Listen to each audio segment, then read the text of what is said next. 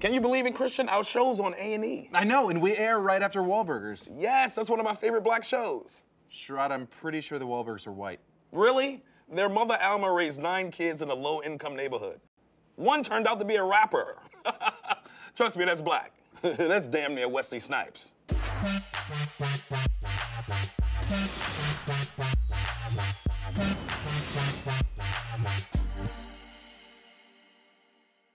You gotta say witty stuff, you gotta say funny things. You just address things in our community. So if there's black Twitter, why isn't there black Facebook? Because black people don't want anything with blackface in the title.